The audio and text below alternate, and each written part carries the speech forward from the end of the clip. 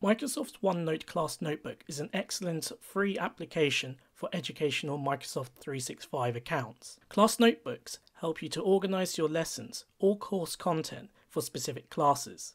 It acts as a digital notebook, and if you have set up the Class Notebook on Microsoft Teams, you will have linked your class so you can use the features available in Teams to allow you to set assignments in the Class Notebook and much more. If you need a guide to help set up your Class Notebook quickly, please click on the suggested video at the top of the screen. I have opened my Class Notebook within Teams. If the Class Notebook appears too small, you can click on the expand arrows at the top of the screen. You will see that the Class Notebook has expanded, so you can see more of the notebook whilst you work within Teams. There are two more options for viewing your Class Notebook. You can open it in a web browser version, or you can open the desktop app. Both of these options can be found here.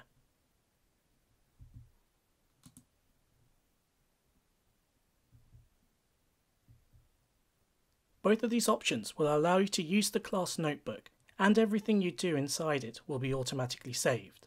I prefer my classes to work within Teams where possible, as they can then use the features such as accessing assignments and their calendar quickly.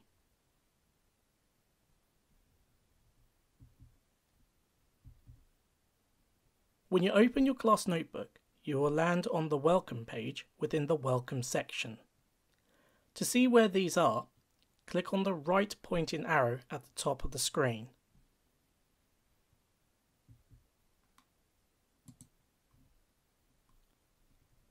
You now see all the sections in the Class Notebook. You have a Welcome section, a Collaboration space, and a Content library. Under the Content Library section, you will find all the students' Class Notebooks. If we look at the Welcome section, you will notice there is another panel to its right. This panel is where you can add pages to the different sections.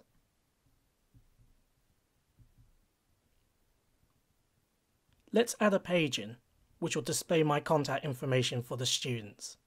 To do this, click on the Add button at the bottom of this page panel.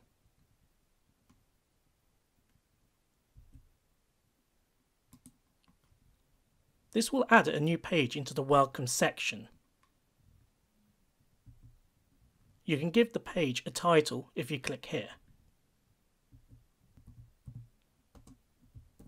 I can now add in the information to the page.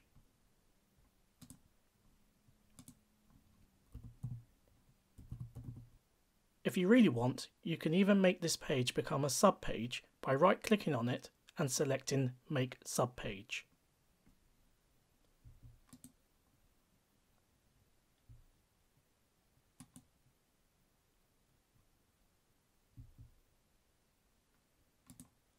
Since all of my students will see the Welcome section and its pages and subpages, they can access these pages at any time.